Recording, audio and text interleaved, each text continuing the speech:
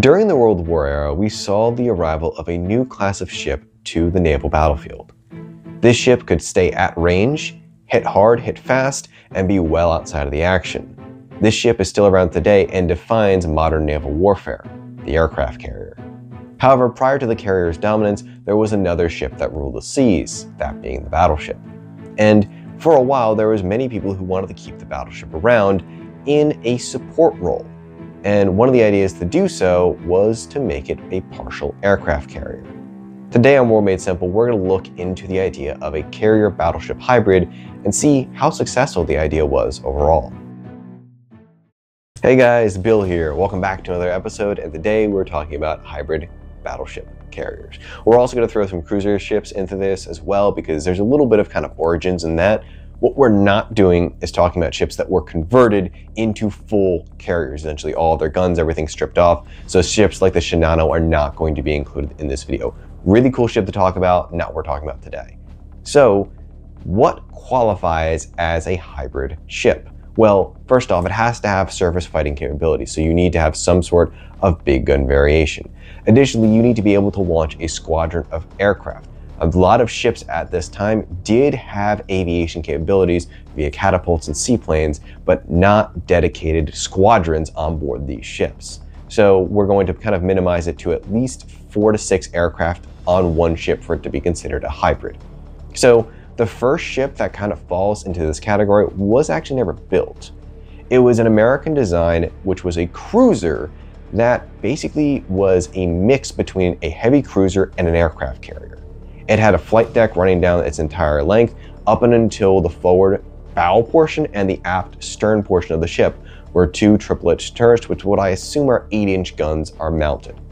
These turrets made it capable of fighting anything on the surface, and the flight deck made it capable of launching anything into the air. So what happened with this? Well, America was under a naval treaty at the time that restricted the amount of tonnage we could have for aircraft carriers, cruisers, and battleships.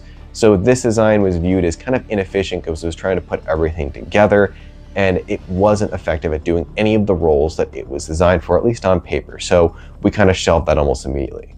There would be a proposed successor later on down the line, which would be, I'm going to try and pronounce it the best I can, the Kearsarge class, which is basically taking a South Dakota or a North Carolina hull, which is a battleship type that had 16-inch guns, and removing the whole bridge area and replacing it with a flight deck.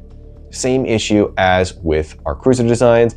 It just wasn't worth sacrificing the power of a battleship or the deck space of a carrier for this kind of hybrid. And there's another reason we'll talk about later on down the line of why this design wasn't implemented. The one group that did implement this type of design overall to a much better success was the Japanese. In the 1930s, the Japanese proposed the idea of a cruiser carrier hybrid, and this was the Tone. The Tone class had 2 ships built, and they were able to launch 6 float planes from the flight deck on kind of the middle aft of the ship. This was really effective actually, and the reason was because Japan didn't have radar on their ships until roughly 1942 was when they first started being implemented. So these aircraft performed a very necessary function of exploring the area around them, marking enemy ships, and reporting back to their home ships. Now, there was something that followed up the Tones, and that was kind of unintentional, and that was the Issei class battleship. Issei was not built, unlike the Tone, to carry aircraft originally. The reason was because Japan kind of had this little unfortunate event for them called Midway happen, where they lost 4 full-time flat tops.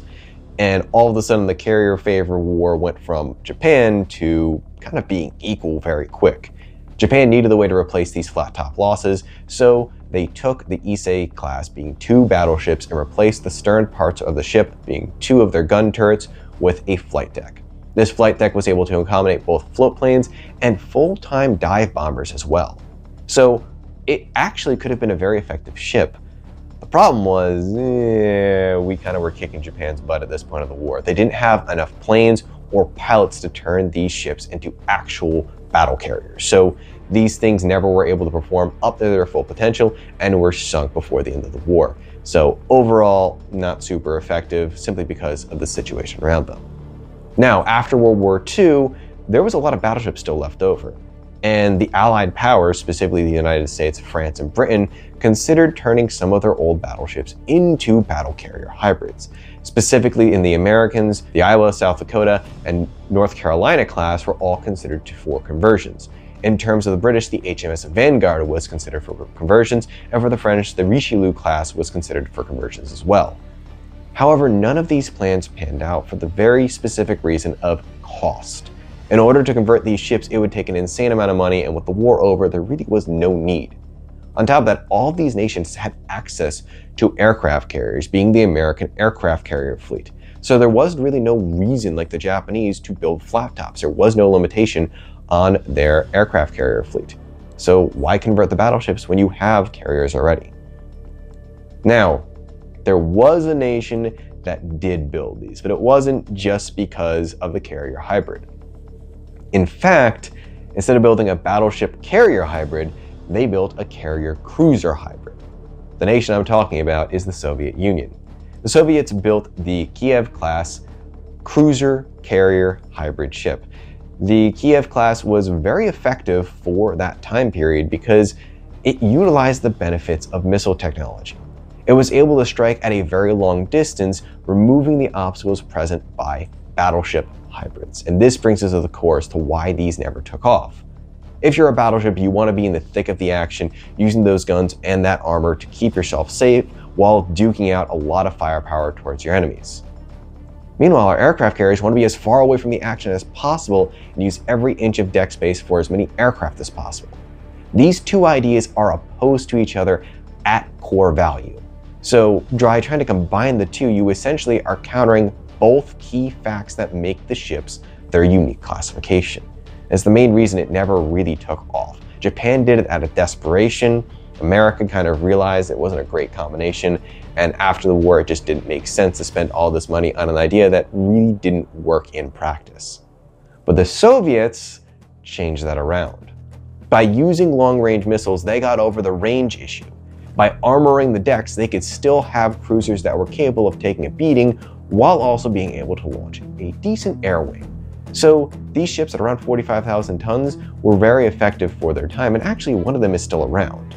And that is actually an Indian aircraft carrier. It was sold to the Indian Navy at the end of the Cold War. The Russians converted it and turned it into a brand new Indian Navy aircraft carrier that's still serving in their fleet today. So overall, pretty successful run for at least one type of ship in this regard. There would be one final attempt to institute the battle carriers into service, and that would be during the 1980s. The Russians instituted the new battle cruiser, the Kirov class, into their fleet, and America had no comparable ship at the time. So our response was to reactivate the old Iowa class battleships and to modernize them. There was a couple of different proposals to modernize the ships, one of which being replacing the aft 16-inch gun with a new flight deck capable of launching Harrier jump jets. This idea would give the ships a lot more range and a lot more versatility. However, the Navy rejected the idea because of cost issues once again, and also because removing that turret removes a lot of the firepower of that ship. So it was viewed as non-necessary and also inefficient for the vessel. Since then, there's really been no thoughts of merging the battleship or a cruiser with a carrier design, simply because there is no need for it. America specifically has no need for it whatsoever due to its huge carrier fleet, and the contemporaries don't really have a need for it because, well, there's no other ships that are large enough to compete with something beyond really a destroyer. Yes, China technically has cruisers, America's retiring most of ours, and Japan's building two, but that doesn't justify building a hybrid ship of this type. Now, I know this was a different video, but I actually chose it because we actually had a request in the poll that I made for kind of going into history and looking at it, kind of a unique, different historical design that's not around anymore, and this ship absolutely fits the bill. So with that being said, I'll be putting up another poll in a little bit asking for kind of our next topic for this and seeing what you guys want and see where we go from there. But for right now, that's all I got for you guys today. I will see you on Friday. Take it easy.